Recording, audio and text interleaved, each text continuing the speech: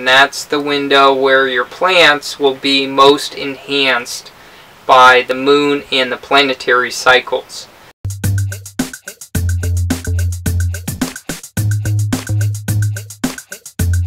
Every farm, they should have a plan. That way when you're planning out your seed totals and where all those seeds are gonna go and what beds they're gonna go in, you stick to that plan. No questions asked, stick to the plan, and if you have to go off the plan slightly, that's okay. You make note of it and then you change it around next year. So in this biodynamic almanac here, it breaks down like a 14 to 17 day time period, and that's like your transplant window, and that's the window where your plants will be most enhanced by the moon and the planetary cycles.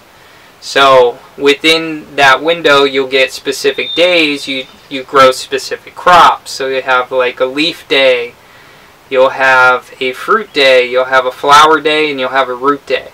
So for example, like your leaf day, you'd plant, you know, your kale, your lettuces, your arugula, any of your specialty greens.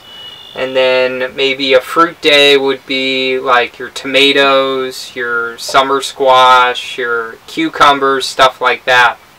So in the book it actually breaks all this down. Okay, so I'm hoping you can see my screen here. What we're looking at is our final garden layout. Okay, so let's get into it. You can see I've got 3 plots here, and the reason I divide them up and put them in plots is they're easier to manage. Right? So when I'm telling Ashley or someone that's helping us here on the farm, hey, go to the celery bed, well, she might ask, well, where is it? Well, it's in plot 1, bed A, you know. So you can divide it up that way, where you have your plots and then your beds. We've got them divided into 3 plots here. There's 24 beds total. So let's talk about the first plot. So the first plot here is our high rotation plot. So these are all the crops that we're rotating over and over and over again. They're quick harvesting. And so in those beds, with one exception, the exception is of course celery. So we've got 1 bed of celery, and we've got spinach, turnip, baby kale, leaf lettuce, head lettuce, arugula, radish. Special greens are like mache and wintercress and purslane and sorrel, stuff like that. And then you've got your herb bed, which is like your 10th bed. And in that bed we've got lemon balm, and then we've got all of Anthony's aromatic herbs, which are oregano, rosemary, thyme, and sage. So that's plot 1. And these crops might even get cut once and then grow back again.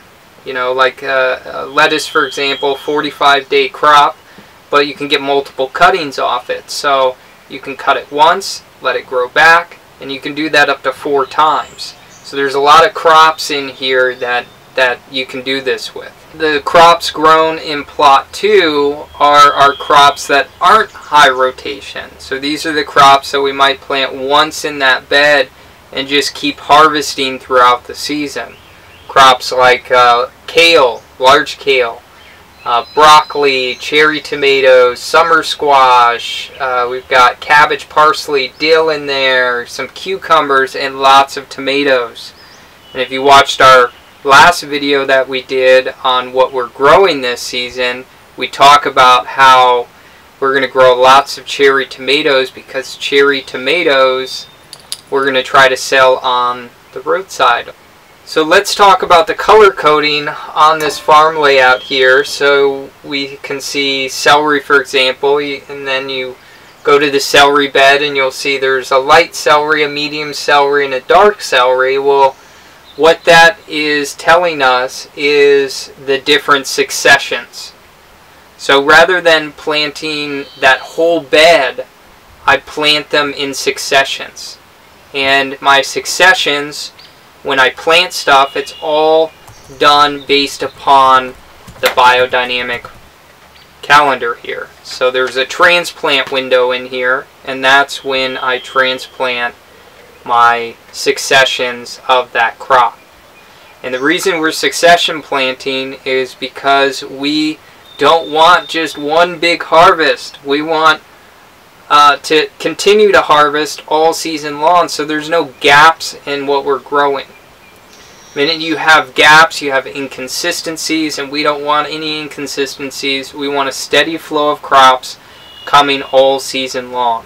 I'll use lettuce for example. We don't want lettuce in 45 days and then having to wait another 45 days before the next harvest of that lettuce. We want to plant lettuce and then wait another 15 days, plant another round of lettuce, and then wait 15 and plant another round of lettuce. So you're always having a steady supply of lettuce. Now what we also tried to do with this biodynamic calendar is we tried to line up our beds to the specific days. So our leaf days, we're working on all the leaf beds which are near each other. On the fruit days, we're working on all the fruit beds which are near each other. On the root days, you're working on all the root crops that are in those beds near each other. So we try to line it up that way so we're not running all over the different beds on specific days. It makes it a lot easier to manage. Now if you're not planting using these biodynamic techniques, then maybe you just set up your beds based on your harvest date and then leave maybe like a 14-day window, and then that way when you're working these beds, you're working the same beds in the same area based on the harvest date. And I'm going to jump to my Excel spreadsheet next, and I'm going to show you here how I've taken this layout and actually made an Excel spreadsheet of it.